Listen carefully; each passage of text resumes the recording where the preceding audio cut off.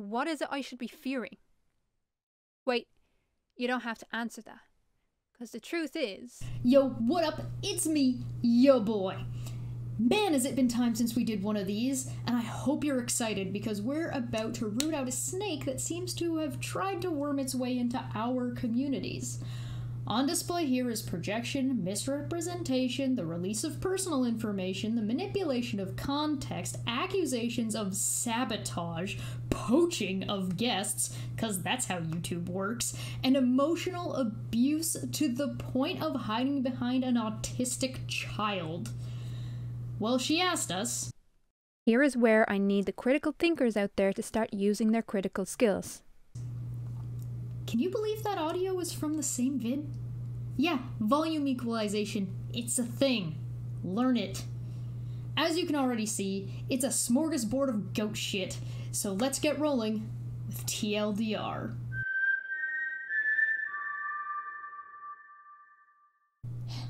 Alright. So what I have to present to you here is an out-of-order mess of a full historical context video about a situation orchestrated by one Krafty Keelah.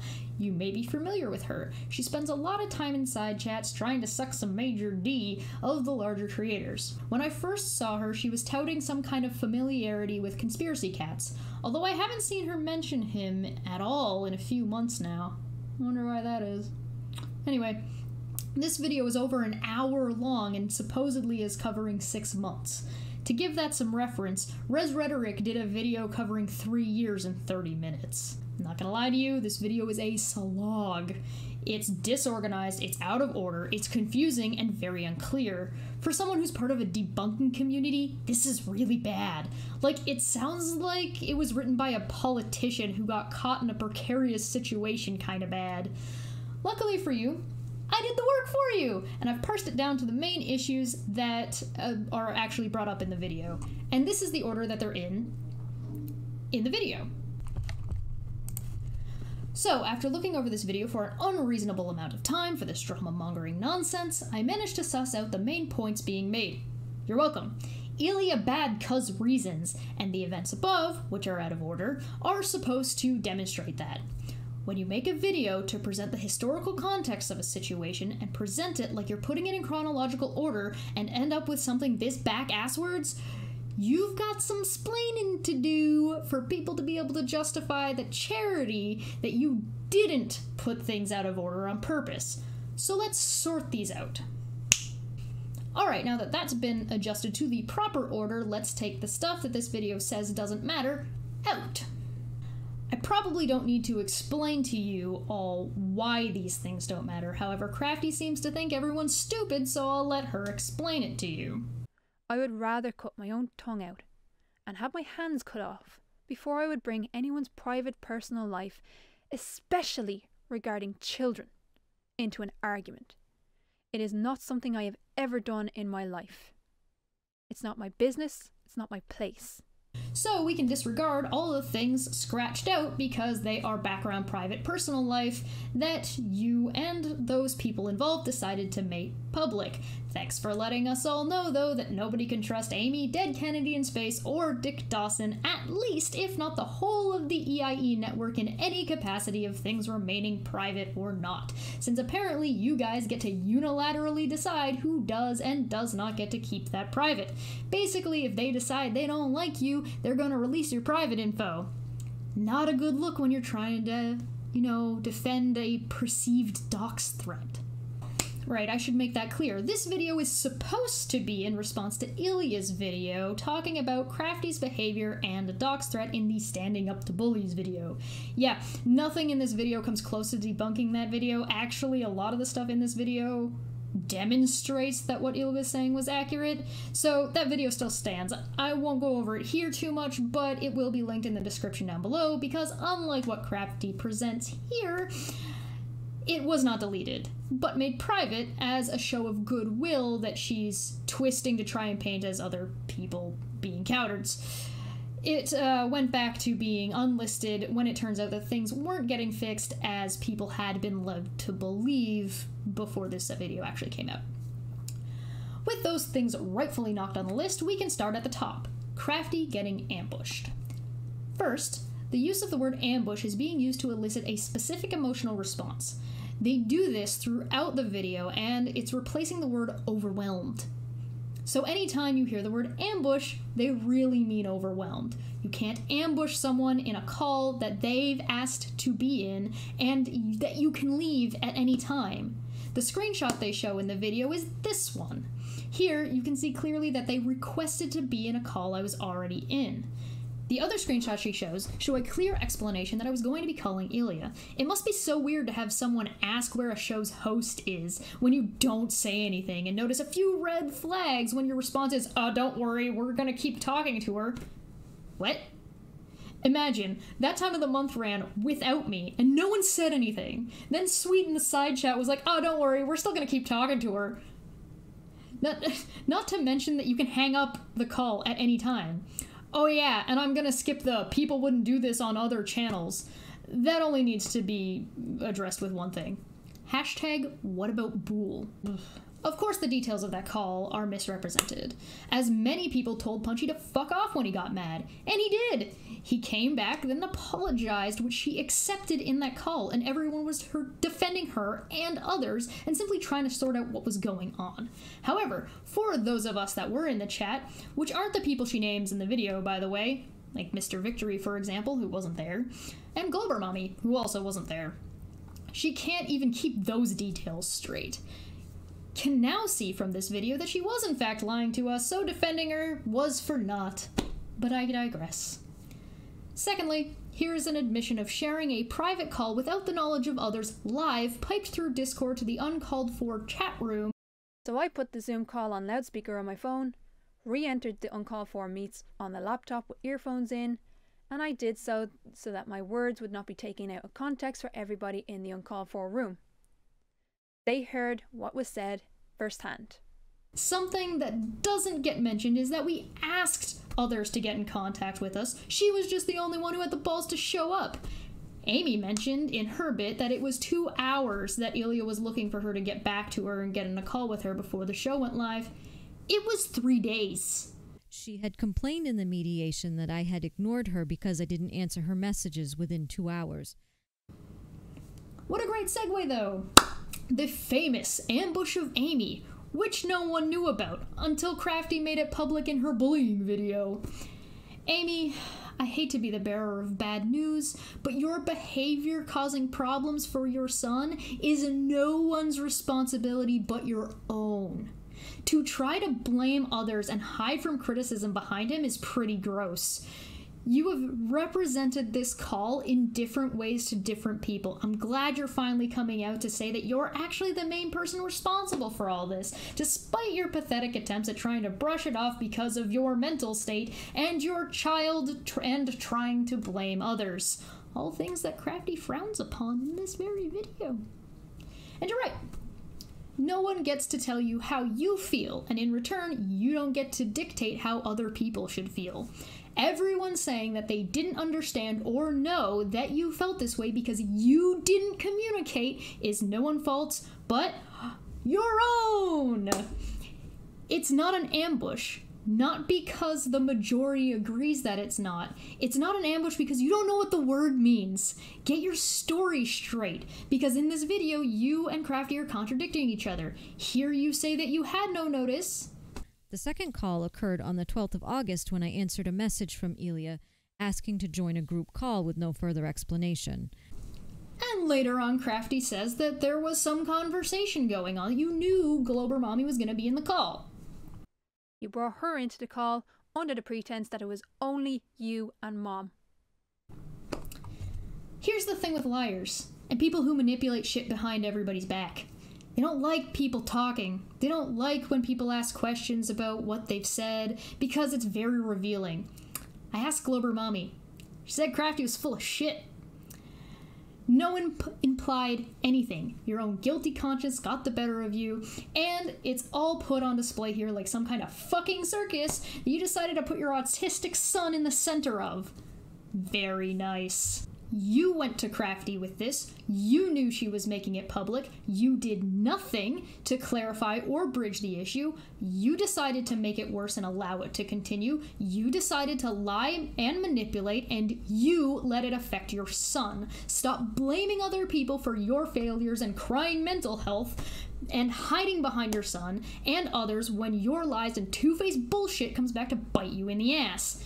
Everything in this segment is frowned upon by Krafty later on in this very video. Now, the standing up to bullies video. There seems to be some argument here that if you threaten someone in a way that they know you're talking about them and not naming them directly means it's okay. Are you high? How in God's flat earth does that make any sense whatsoever? Because you didn't say names in the video, it means you didn't make it public, even though people saw it and knew exactly who you were talking about? Besides the behavior in side chat that caused people to start asking questions in the first place? Oh, and some people just saw the video and already knew exactly who you were talking about. I sent the video to Manya without saying shit. Manya was like, is this about Ilya? Yeah, fucking go figure. How could you possibly figure that out? Let's play the problematic clip. F in the chat if you think this could easily be taken as a dox threat. If I really wanted to hurt you, don't forget, I have your real details. The problem with that is, I'm not you, so stop judging me by your standards. I don't do that kind of shit. Keep pushing me, and I will stop holding my tongue. Stay away from me, stay away from my family, or the next video will not be so polite.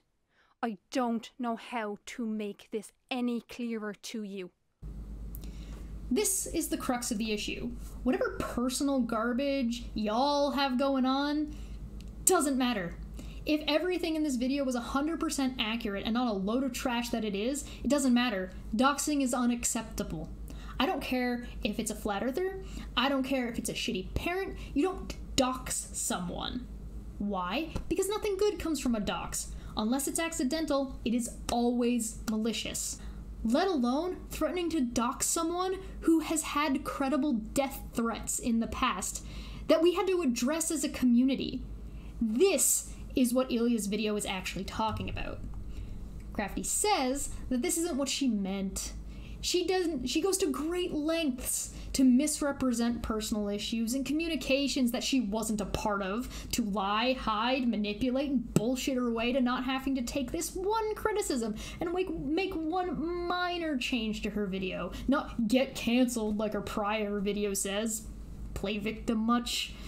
No one said to take the video down, and nobody said don't stand up to bullies. Simply make a minor edit to your video, which would take a matter of seconds in the YouTube editor. She wants to justify rather than fix the problem in how she has communicated. But that does seem to be an ongoing issue with all the people brought up here, isn't it? Kennedy lashes out like a pussy and never owns up properly or apologizes for his behavior, because you know what undermines the hell out of an apology? Sending some cherry-picked DMs to try and character assassinate people about a resolved issue, you petty bitch.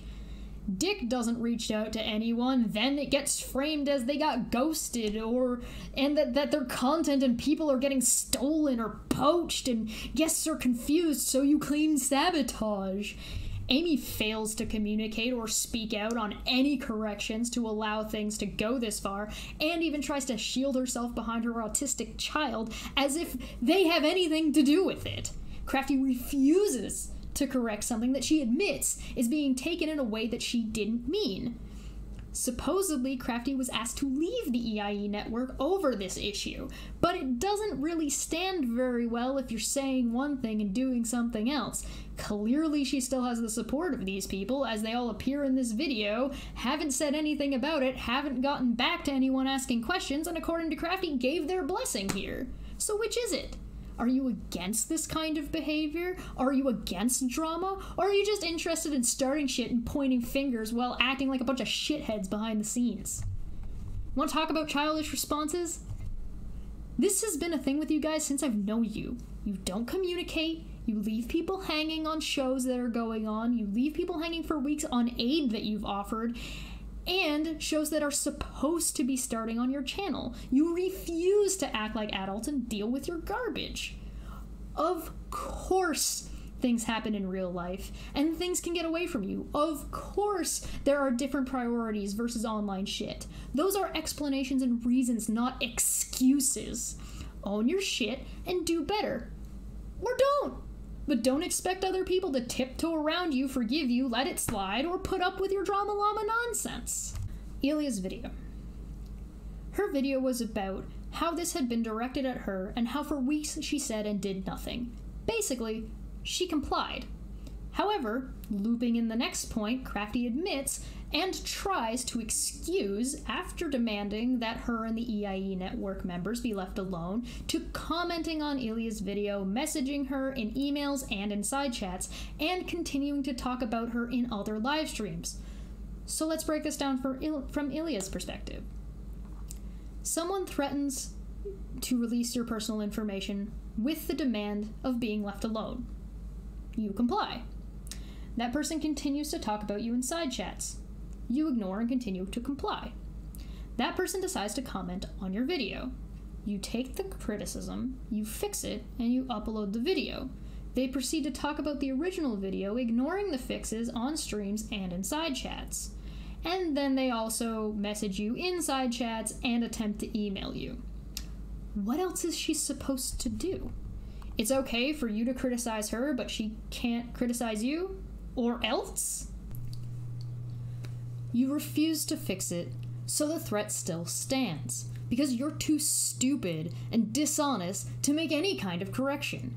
You have made a video trying to keep her silent. That thing you keep bitching about, yeah, that's you. You're the one doing that thing. Hell, you are all so paranoid, you kicked Glober Mom out of the EIE network because she worked with both of you. Even Boole left, and you know you fucked up when Boole is done with you. Finally, this cease and desist letters. Krafty, do you not know how to read? Punchy didn't send that to you, and no shit, you aren't in Tennessee. That's where it came from. Are you being this stupid on purpose to try and show someone's state without getting caught out? Because that's the only thing I could think of is the only conclusion that makes any sense without just assuming you're a complete moron. Posting someone's private information is illegal depending on what country you're in and what state you're in. Where you live, it is illegal.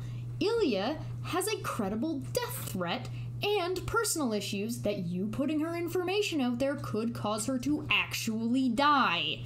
That cease and desist letter basically means that should something actually happen to her, then there's a paper trail for the investigation to follow, because if you put somebody's information out there and something happens to them, you putting that information out could make you responsible. Which, given that you've stolen her content, threatened to dox her, then she was actually doxed on Twitter with the exact information you had, including the things that are actually incorrect because of how work emails function, it's really easy to see that even if this account wasn't you, you are passing the information to someone, and it's going somewhere, resulting in this consequence. These are the results of your actions, publicly and privately. That's how this shit works. Learn to read. Jesus. How can you possibly have gotten a position in a debunking community when you don't even know how to read or even research into what something actually is? Oh, it's because the EIE network are run by a bunch of lying, manipulative garbage people. I want to share my information and my experience with you so you do not fall into the same trap as other people have. You've provided a toxic environment for everyone, and I want no more to do with it. So thanks, Krafty. Thanks for letting us know that Dick, Kennedy, Amy, and you are all emotionally manipulative, lying assholes that will throw people and privacy under the bus if it's convenient for them, hide behind mental illness and autistic children before doing something as simple as correcting some miscommunication. Oh, and Krafty, if you want to be done, maybe stop messaging the people you want to leave you alone, or tweeting about the issue, you deceitful cunt. Or maybe this is what you all want, to manufacture drama, but hey, if you don't think this is bad, don't worry, I'm only the first ghost coming to haunt this holiday season. Keep your eyes out for part 2, which will be added to the description down below. I know we didn't cover a lot of the random garbage in this video, for a good reason. However, we can talk more about that on the next That Time of the Month, Saturday at 9:30 p.m. Eastern. So, if you have questions and want to see more about the nuance of this situation, like, subscribe, and come and hang out with us on Saturday. This has been TLDR.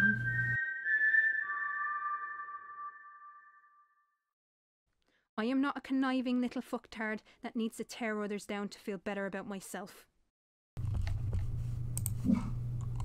Could you not? I have to start this all over again.